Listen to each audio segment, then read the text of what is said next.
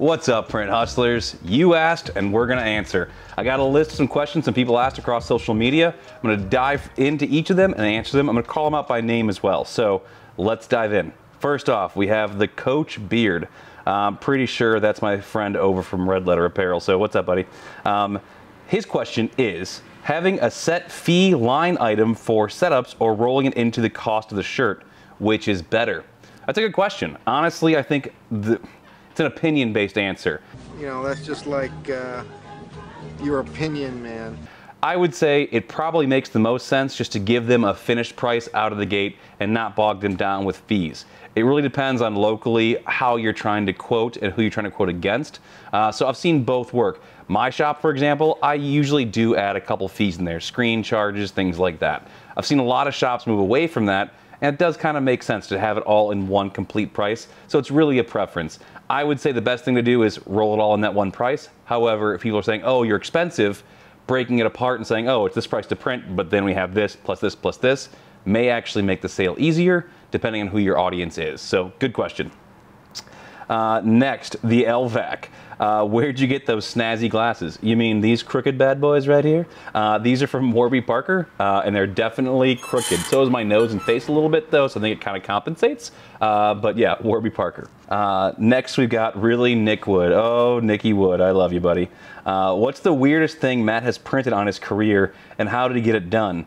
Well, I think it was when I printed on you, and you were really slippery. I had to catch you first. No, but honestly, the weirdest thing I've printed on, not that weird. I've done mud flaps for trucks. We had to use some solvent inks for that.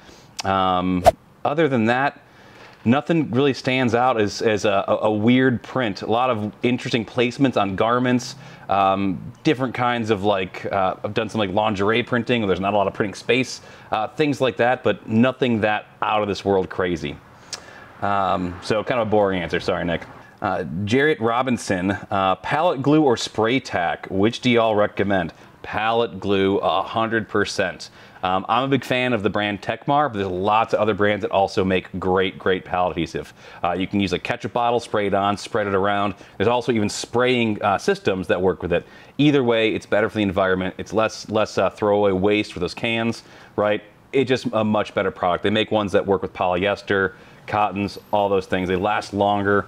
I'm a big fan of those. So I would say if you can get away from spray tack, don't use it. You're gonna have to use web tacks usually for any kind of fleece, things like that. So there's still a place for them in your shop, but if you can minimize the amount you're using and switch to a pallet adhesive, much better system. It also keeps your press and everything else around you clean, right? Not using spray tack means it's not aerating, getting all over your press, not going into your lungs. My buddy Corey at Floodway Print Co., he did this great thing where he actually built this little box that sucks the air in, and he's got a filter on it, and it shows how much of that dust and crap is in the air that's going into your lungs. So definitely best to, if you can, get rid of any sprayables in your shop. We got a handful of questions from Facebook next. Let's go into those. Where should I buy used screen printing equipment? This is a really good question, and I can be biased toward a few folks that I personally trust, but the real answer here is there's a lot of good equipment even from individual sellers, like a shop that might be closing and selling their own piece of equipment. I would say the best thing to take into account is plan to have somebody you can hire to go look at it first, right? There's a handful of great people. You can reach out to me, Matt at printavo.com. I can give some recommendations that you can pay to have go look at the press, inspect the press, make sure it's worth it.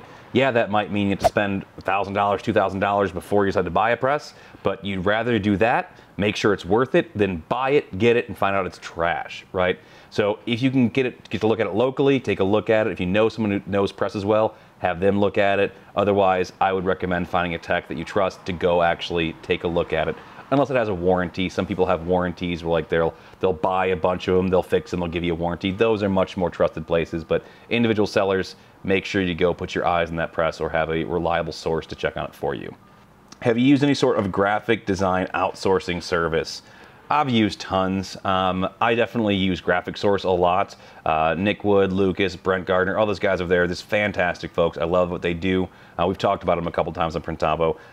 Great service. I've also just gone on Upwork.com and found designers for different things. For a MailChimp designer ad, if it's any kind of UX, UI design, I've used Upwork and kind of found freelancers in lots of different places. There are things like Fiverr and 99 Designs, things like those. I hate to say that, yeah, I have used those in the past. I don't really care for those because people are doing work usually for free, and then the person who gets chosen ends up getting paid, and that's not really fair to the rest of the designers. So they do work. I just personally choose to not use those and try to find somebody I do like. I've also recently bought a couple things off of designers on Instagram. They'll post something, I'm like, oh my gosh, this is great. It says for sale. You DM them, you Venmo them $100, and there you go. You got a great design.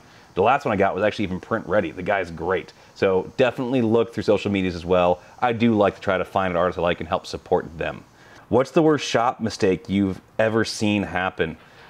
I mean, unfortunately, injury, right? I've seen people ignore on safety cords on presses and like go underneath it. I've seen presses actually index.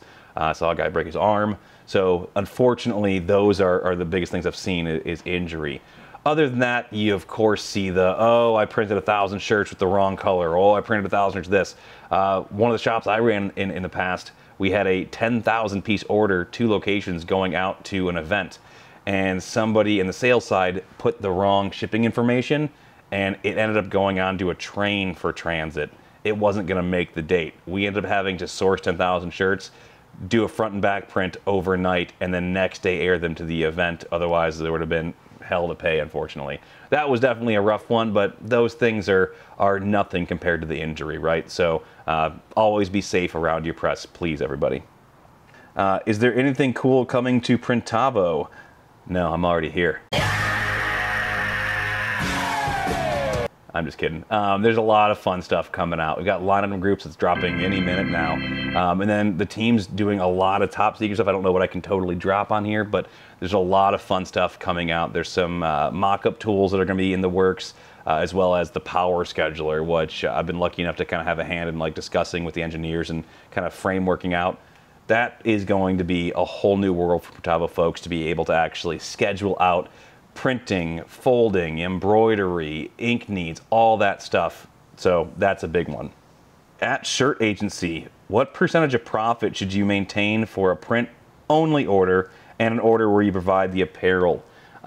Great question. So I do this in my own shop too. Honestly, if you provide the garments, cool.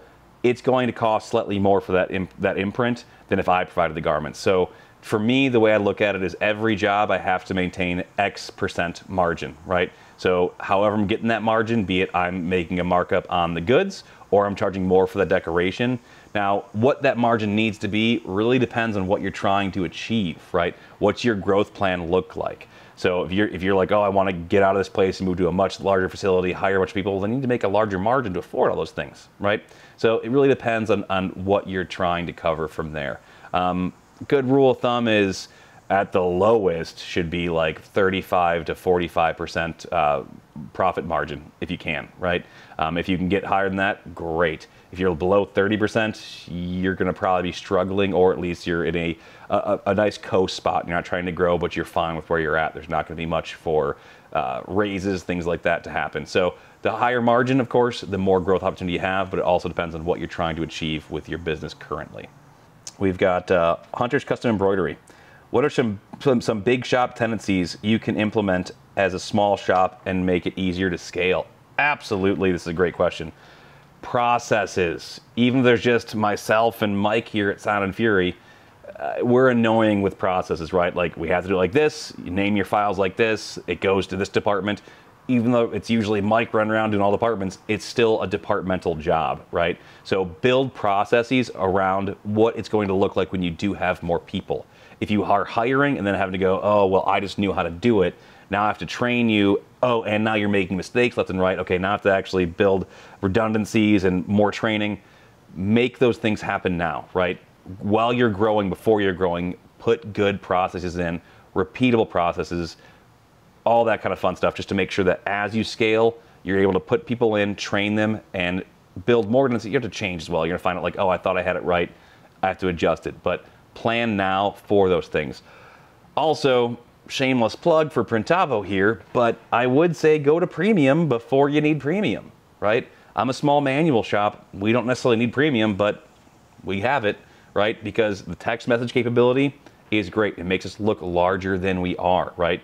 The ability to use the API for some custom software that we have, as well as things like Zapier.com, where you can have Google reviews being automated. All those things save us time, save us money, and also give us the appearance of being larger than we are, which is good. We don't necessarily have people go, oh, you're too small. I think I want somebody bigger. They don't need to know how big we are. Usually we don't have pickups. We have a lot of drop-offs and shipping.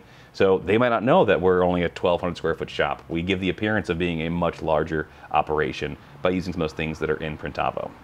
And then we've got a couple that dove into asking questions about actual separations. So I'm not going to dive into that right now. However, it does bring up a good point. We're going to put together some videos on how to do some separations. There's some great ones that are already out there. I do recommend hitting YouTube and just looking up for channel separations or color separations.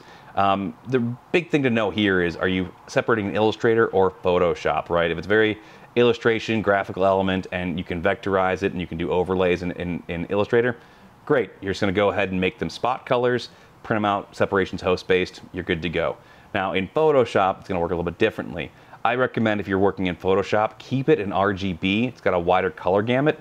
Keep it in RGB and do your channel separations from there. Make sure that you then make each channel a spot channel. That way you can actually print out from there, or you can save it and export it as a DCS2, and you can then place that into an Illustrator artboard. Either way works. But for now, I'd recommend heading over to YouTube and just looking up any screen printing channel separations. There's lots of videos. A lot of them may be a little bit older on older versions of Photoshop, but most of that data there is still applicable. So start there and then stay tuned. We will have more to come. So that's it for this Q&A. Thank you all so much for submitting some great questions. We'll do this pretty frequently, so if you have more questions, feel free to drop them here, or stay tuned. We'll have some more posts for you to add those questions later on. Thanks so much. See you soon.